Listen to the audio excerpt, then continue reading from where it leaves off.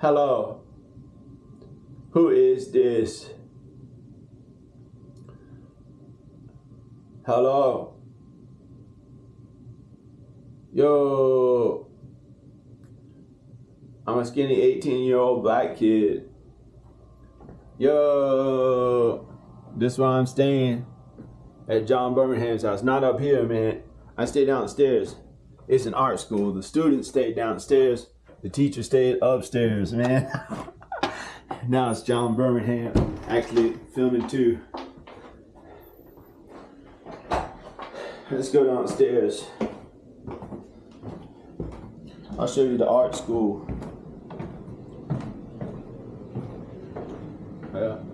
I'm using his camera.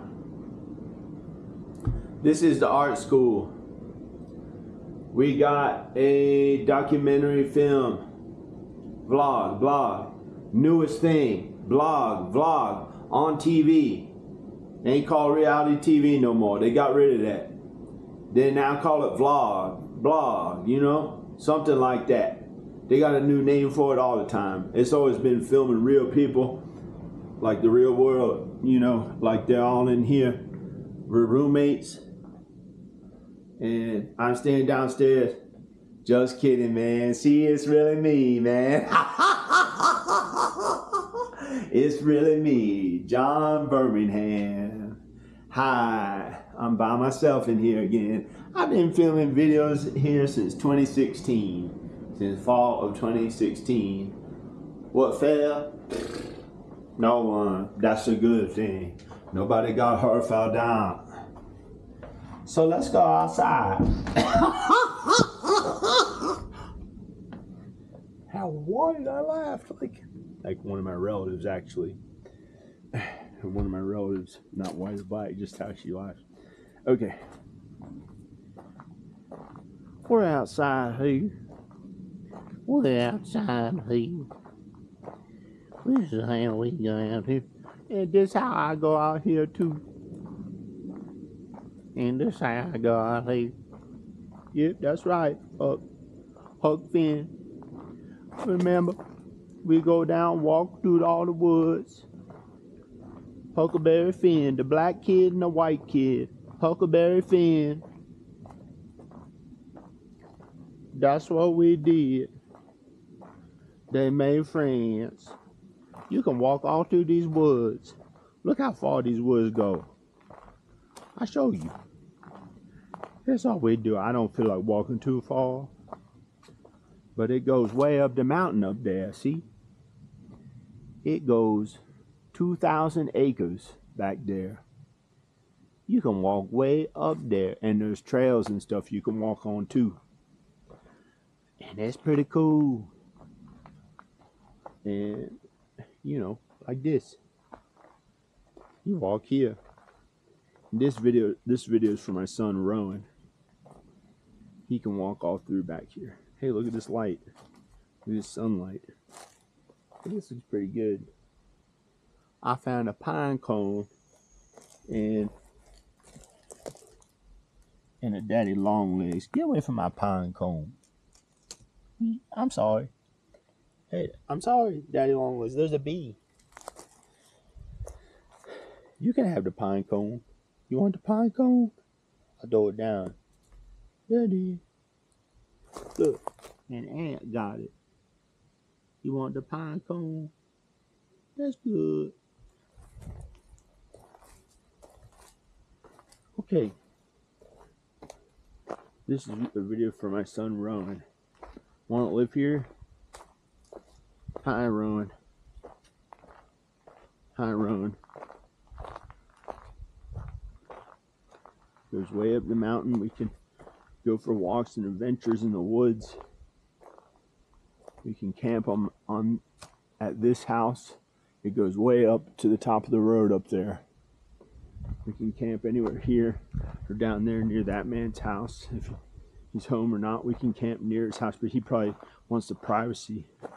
But he might want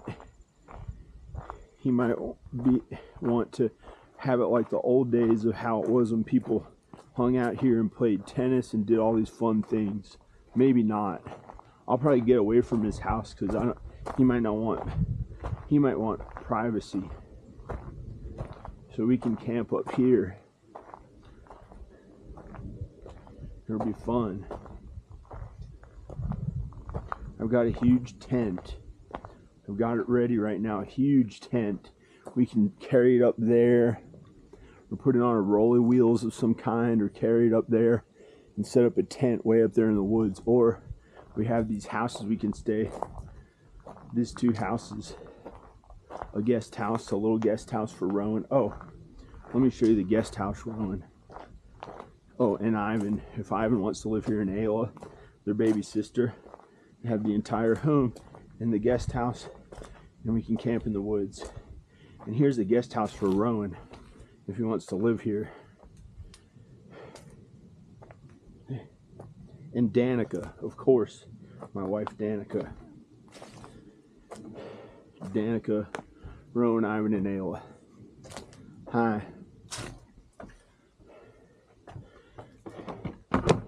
Here's a guest house.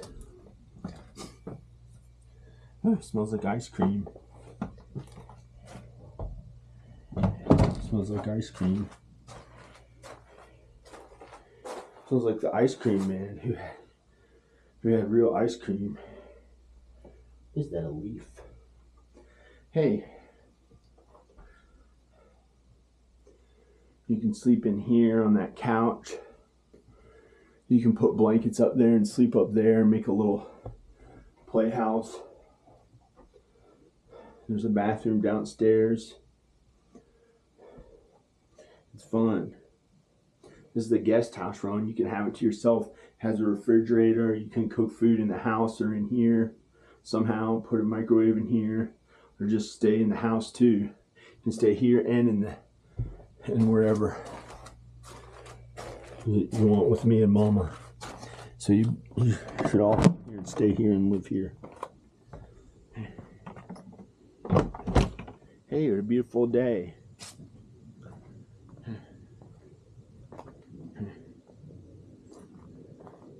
It sounds ominous out there, the distant stuff away from here that there's not.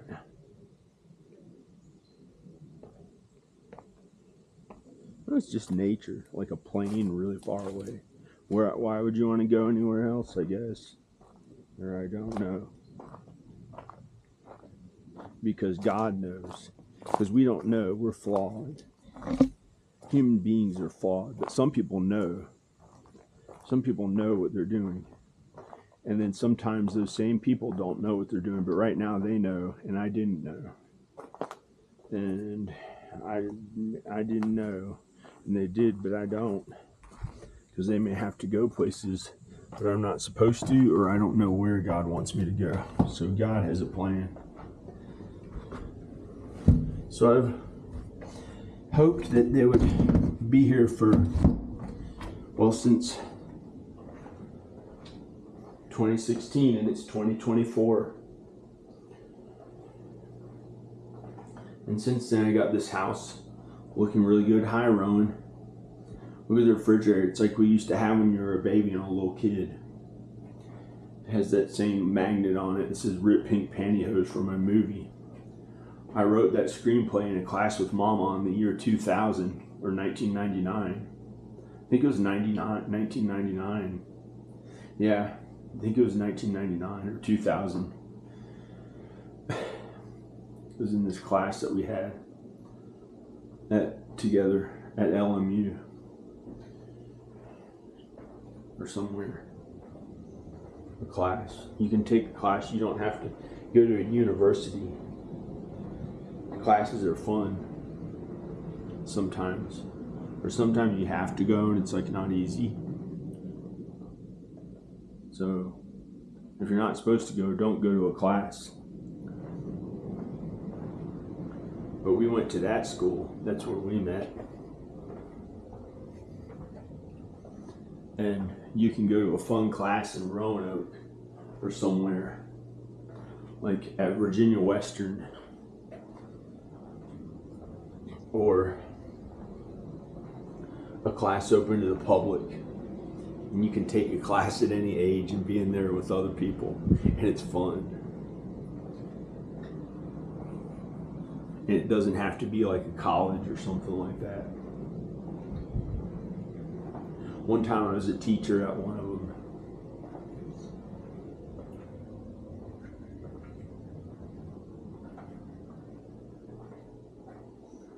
That was pretty good.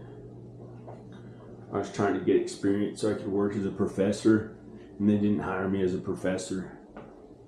And instead I worked on homes for my mom and dad, and then by myself. Actually, I had to work on homes by myself. It was the only kind of work that I knew. Like, oh, this is kind. I knew how to do it because my mom and dad did it, so I knew how to do it. And then I learned how to do it on my own. But I always had God, so I wasn't ever really on my own. God helped me to do everything. Hi. So, what do you want to do? Look, there's so many places in this house. It takes so long just to walk around from one part of the house to the other. There's so many places in this house. Rowan, this house is 3 times as big as Mama's house. You don't have a bunch of privacy at your home, but you kind of do. But here you can have more privacy. And look, you can do chores and save money, or you can get a job if you really want to. But I don't know if you want to. And look, see that box? That's a tent. That's a giant tent. And you could put it in the woods. Pretend that you and put your stuff in it, and like you could put 10 of them, and you could have a Camp Rowan, and have all your friends or something. But you got to do the business side of it too, and then you could make your own business, and we could help you do it, like a day camp. And the parents drive them here, but you know. If you don't want to do all that, then who cares? Just put that one tent that I already have in the woods. We'll put it together. It'll be somewhere fun, somewhere else we can stay for fun. But you wouldn't even need it because you have the guest house and this house and whatever we want to do. And a tent. We'd have the tent.